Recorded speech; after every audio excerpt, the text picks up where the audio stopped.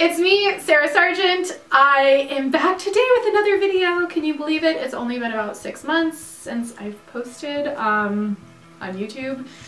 Sorry. Today we are going to be testing out a product and a brand that I've wanted to try forever. It is Flower Beauty, run by Drew Barrymore. So of course I'm a huge Drew Barrymore fan, so my expectations for her makeup brand are of course really high. If you guys want to see if she met my expectations with Flower Beauty, then keep watching and see what happens. Hi guys! Okay, so today we're going to use a product that I have never used before. It's a brand that I've wanted to try out for quite some time because I am a pretty big fan of the brand owner, and let's just cut to the chase. It is Flower Beauty. So this brand is owned by Drew Barrymore, who I have been a massive fan of since I was a kid. I don't know, like, when did E.T. come out? Yeah, I've just been such a huge fan of hers. I think she's so cute and she's just such a cool chick. Her products were in the drugstore area, so they're quite affordable, and I just thought, you know what, I'm gonna give it a try. Today we are going to be using this palette right here. It's called, I think it's called the Sugar Rush palette. Let me open this up for you guys so you can see the colors. So really pretty warm palette. I want to say that this was only about $15, so I'm really curious to see how the quality of this makeup is. I've found in the past that sometimes inexpensive makeup doesn't perform all that great, but then there are definitely some brands out there that perform as good as my high-end expensive brands that are really affordable. So I'm really curious to see what happens. So one of the channels that I follow on YouTube is Kristen Leanne, and she's just a really fun cruelty-free makeup channel. So I like seeing what looks she comes up with. She's kind of like edgy and really colorful and just does really fun looks. So I was inspired by one of the looks that I saw her do a while ago, and I don't remember what makeup she used, but the tutorial is on her channel if you guys want to check it out. It's that look right there, if you guys can see. I'll go ahead and insert a photo so you guys can see what I'm going to be working off of. I was just really inspired by this look. I thought it was really beautiful and fun, and in looking at these colors, I thought that that look would be a good look to test this palette out on. And then I do have a couple of other new products in this video that I'm going to be testing out as well. So let's see how this baby performs. Let's see what happens. It does come with a little brush in here. I don't know if I'm going to use this. I guess I'll try it out and see how it goes. Oh, also, I thought I'd mention that I am testing out this little headscarf trend right now. I also follow Sammy Jeff Cody, I think is how you say her last name, on Instagram, and she has the best style. She does have like a similar rock and roll style, like a goth kind of rock, just really cool fashion sense. So you guys, if you don't know who she is, you might want to follow her because she's really cool. But she kind of sparked this whole headscarf craze. Anyways, I'm kind of going off on a tangent, but I felt a little bit inspired by her today too. So basically this video is just of me copying a bunch of people today. I usually try to do original looks, but apparently I'm just gonna copy a bunch of people today and see how it goes. So anyways, yeah, headscarf. And I also got a new backdrop. I just kind of wanted something fun. I know you guys can't tell, but it is a huge backdrop, and it is a tapestry of the Moon tarot card, which I thought was totally fun. So I can kind of adjust this for different looks. Maybe in the future I might lower it and show the moon, but right now it's just the mountain and the stars, just making it kind of hard to see the headscarf, but you know what, we're just gonna go with it. Okay, enough blabbing, let's get into this review slash tutorial. Kristen did a halo eye, which is what I'm going to be doing today. There really aren't any shadow names for these, so I'm just going to point to what I'm using. I think I'm going to start first with this end pink color right here, and I'm gonna try this brush out and see what I think of it. And I am going to just pop this in my inner and outer crease and leave the middle section blank because of course we're gonna do a halo eye.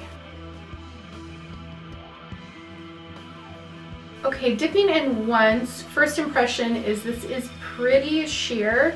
It could be the brush, it could be the formula, I'm not really sure yet. I'm gonna dip in again and see what happens. I mean, it seems like it's buildable, but it is definitely still pretty sheer.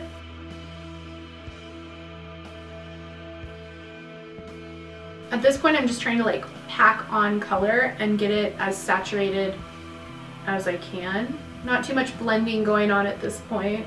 I'm just packing on this color. And actually, I'm really not hating this brush. It is kind of a dense, I don't know, blending brush, I guess. But because it is kind of stiff and dense, it does seem to make it good for like packing on color. So I have been gone for a bit. I know it's been a minute since I've posted anything on YouTube. I've had a really busy work schedule.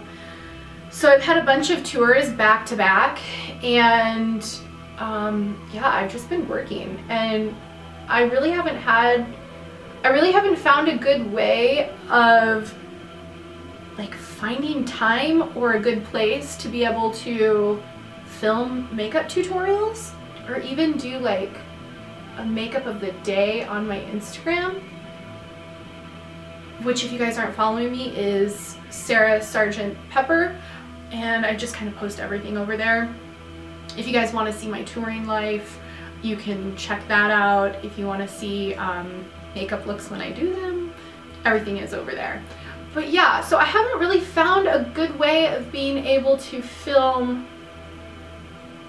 makeup tutorials while I'm on the road. I know I've said this before, but I just really don't have enough space on the tour bus to like spread out a bunch of crap and film. And I also, it's kind of dark on tour buses. The lighting isn't great, so I don't really think that you guys would see very well what I'm doing. And there's a lot of people around all the time, so it's just really like nothing about it. It's really good for being able to film. I do get hotel rooms on days off like once a week, but I usually on those days off am either like sleeping or catching up on work, or I'm like out and about enjoying my day off. So yeah, I have yet to find like a good balance when I'm not at home to be able to do this. And I don't know, I would really like to start photographing my tour looks, but it would be on my iPhone. And you know, I film and I take photos of my makeup looks on my Canon camera, and I just feel like the quality just wouldn't match what I like on the iPhone, but I think I might give it a try. And actually after this I might test out filming a video on my iPhone, not a makeup video, but just like a haul video or like a collections sort of video, just to test it out and see how it goes, and you guys can let me know. So keep an eye out for that coming up. Next up, I'm gonna go in with this matte fuchsia color, and I'm just gonna deepen this up a bit, and I'm just gonna keep using the same brush and see how it goes. Okay, so I'm finding that you can definitely layer these. It does take a few times. Yeah, it is definitely putting some color down. Okay, so now I'm just gonna take my fluffy brush and I'm just gonna kind of blend the edges of this a bit. So now I am going to go in with this like sparkly golden color. It looks like it's kind of like a yellowy champagne shimmer with some pink micro glitter in it. And I'm just taking a flat brush. Actually, back up. I think before I do that, I'm gonna do what I always do with all palettes, and I'm gonna put down some glitter glue in the center of my lids, just to ensure, because anytime that an eyeshadow has glitter in it, I always try to use this so that I don't end up with a bunch of stuff like glitter fall out on the bottom of my eyes. Because I have hooded eyelids, when I use glitter products, it does tend to like flake off. and fall down. Now I'm gonna go ahead and go in with that shade. Okay. Looks a little bit like chunky, I guess, on the brush, but let's see how it applies. Okay, first pass through, it's definitely sheer. The same sort of feedback that I had with the matte shadows. I think you just have to like really build this up. I am glad that I put down that glitter glue because it is helping it to stick to my eye also. I think without it, this particular shadow would be extremely sheer. So this is what it looks like so far. I wish that it was a little bit like more opaque. So I think I'm gonna try getting my brush wet with some setting spray and see if that makes a difference with this shimmery color. Okay, my brush is nice and wet. Let's see if this makes a difference. Oh yeah, wow, okay. Okay, so that made all the difference. Now I'm going to do my bottom lash line, and I'm gonna pop some eye pencils down first, and to mimic just the colors that we have up above, I am going to be putting a pink eyeliner on the inner and outer waterline and smudging that into the lashes, and for that I'm gonna be using Urban Decay's pencil in the color Woodstock. Then in the center of my waterline, I am going to be using this Marc Jacobs eyeliner, and this is in the color In the Buff, and it is just like a pearly nude color.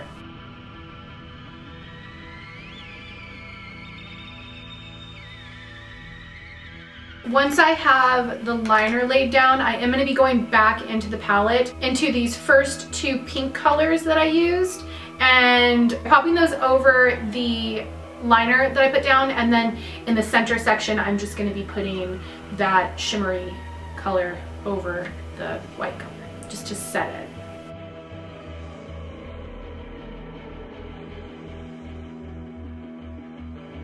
I think that I am going to go in with my finger and that shimmery shade and just do one last pat of it on the center of my lid just to try to get the most out of this shade before I move on.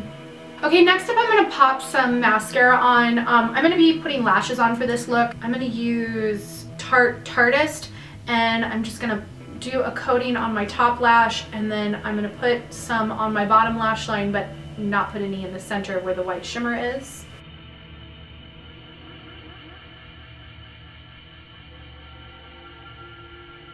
Oh, I just touched my eye. I don't know if you guys can see that, but I touched the wand right on my inner eye with the mascara, and I hate when I do that. But I did learn a really good trick from Jessica Hayes. If you can just be patient and let it dry and resist the urge to wipe and smear it, I can go back in with a spoolie in about a minute and just scrape it off, and it comes off pretty easily. Okay, while I'm waiting for this little smudge of mascara to dry, I am going to pop on some lashes. Kristen has on pretty full lashes in this, so I'm going to be using House of Lashes in Iconic Mini. And so I'm just going to pop some eyelash glue and put these on, and by the time I do all that, this mascara should definitely be dry. Alright, this definitely looks like it's dry. I'm going to, oh yeah, just flick that right off. Totally gone, like it never happened. That is the coolest trick if you can be patient.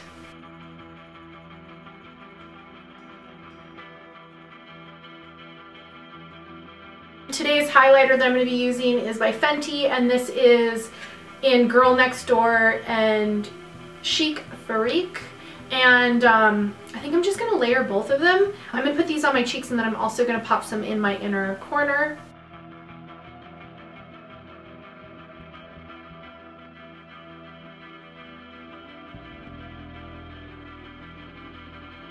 So for lips today, I picked this up at Sephora. It is the Fenty Holiday Lip Gloss collection, and I figured we could just do like a quick little lip swatch. I thought that that would be kind of fun. I think I'll start from lightest to darkest, just to give you guys a good idea. First up is Confetti. This is a really pretty iridescent color.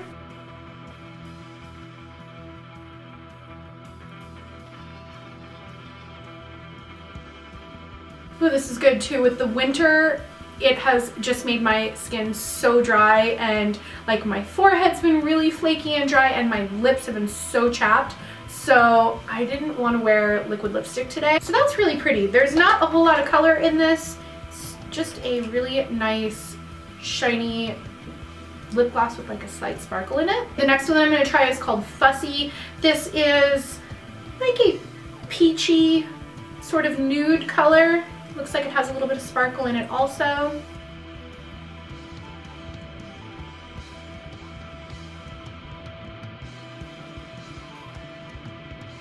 Okay, again, this one is pretty subtle. It's just kind of like a nude lip shade color.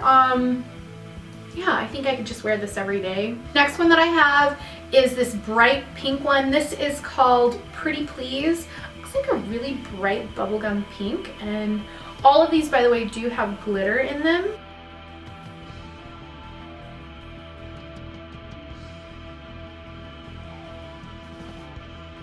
Okay, I'm not too sure about this one. This isn't really a color that I would wear, and take this for what you will, but to be totally honest, this actually reminds me of like an early 2000s like Paris Hilton era lip color. So if that's what you guys are into, you would probably love this. For me, I don't know, that's not really a look that I'm going for. There was this shade by Lancome back in the day. Do you guys remember those juicy tubes? They were like these little squeezable lip gloss things. I remember those were like all the rage in the early 2000s, and I had a billion of them, and one of my favorite colors at that time was this shade.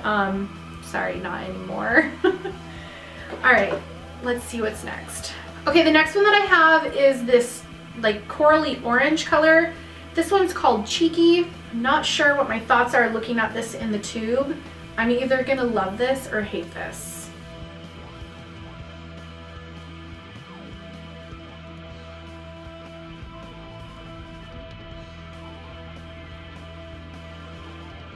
Okay, I don't actually hate this one. I could see this being really cute, like in a summery, beachy atmosphere where you want like a pop of like a bright color. And there's something about this like corally orange color that I find a lot more pleasant for me than I did this hot pink one. The last one in this set is the darkest. It's this chocolate colored one, and it's actually called Hot Chocolate.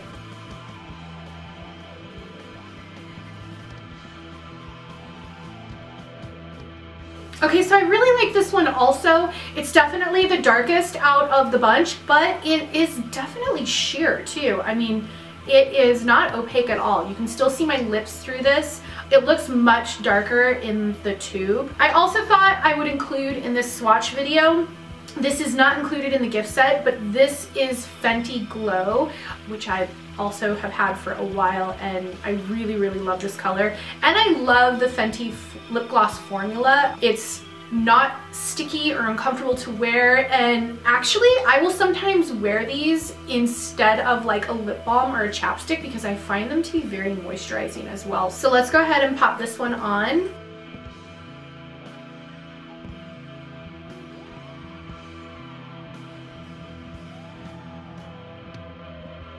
I love this one. I can literally wear it with anything. Okay, so I went ahead and popped Fussy back on my lips just because I thought out of all of them, it went the best with this look. Okay, so that is all of the Fenty glosses swatched. Let me know what you guys think of those, and if you are planning on picking those up for the Black Friday sale. That brings us to the end of this look. Let's talk about this palette really quick because I do have some thoughts on it. I am gonna talk, I guess, about the cons first. So there were a couple of things that I wasn't crazy about this palette. First off, I've had this on my eyes now for probably about a half hour while I've been finishing up my face and talking to you guys. And I'm sad to say that in the time that I've been doing that, my eyes have started watering and kind of burning, and it seems like I might be allergic to one of the colors in here. So that's a little sad. I usually don't have a problem with like reds and pink colors. I know that they can typically upset some people's eyes, but I do wear those colors a lot and I usually don't have a problem with it. So I don't know if it's some sort of ingredient in this that is making my eyes burn, but that, like I said, is a little bit of a bummer for me. Not saying that it's gonna do that to you. You might try it and have no issue at all. The other thing that I didn't love about this is the shimmer color. I felt was really sheer. That really had to be built up quite a lot. As you can see, I went over it dry with the brush. I went over it with glitter primer, which is really sticky and usually grabs to any eyeshadow. Then I went over it with a wet brush and setting powder, and finally with my finger. It's a pretty color in the pan, but the performance on my eye I don't think was that great. I think in the end the look that I got, you know, is okay, but it took a lot of work to get there. Okay, the two matte shades that I tried, I thought were pretty good. I think that the color payoff, once I was able to like build it up and go over it a few times, it was good. I would be interested in trying the other colors in this palette to see if they all perform the same. The thing that I did actually really like about this palette, which in the beginning I really didn't think I was going to, was this brush. Yeah, I thought it worked really good. Usually the free brushes that you get in palettes are not very good at all, and because of the price point of this, I was thinking that this was not going to be good. I thought it was going to be garbage, but surprisingly, it's not. Overall, for the price point of this palette, again, it was like $15. I think that this is a really cute, trendy colored palette for $15. If that's your budget, I think that you would be alright grabbing this. Check it out if you want, and let me know if you've tried Flower Beauty. If you have, what did you think of it? Did you have a good experience with it? Do you like it? Do you not like it? Let me know. That's gonna pretty much do it for today's video. I want to thank you guys for watching today, and thank you for, you know, sticking by me while I haven't posted any makeup tutorial videos for probably about 6 months. Yeah, sorry, I've been working, I've been traveling. If you follow me on Instagram though, you know that, you've seen my travels. Anyways, thank you for watching today's video, and I will see you guys in another video, hopefully soon. All right, bye.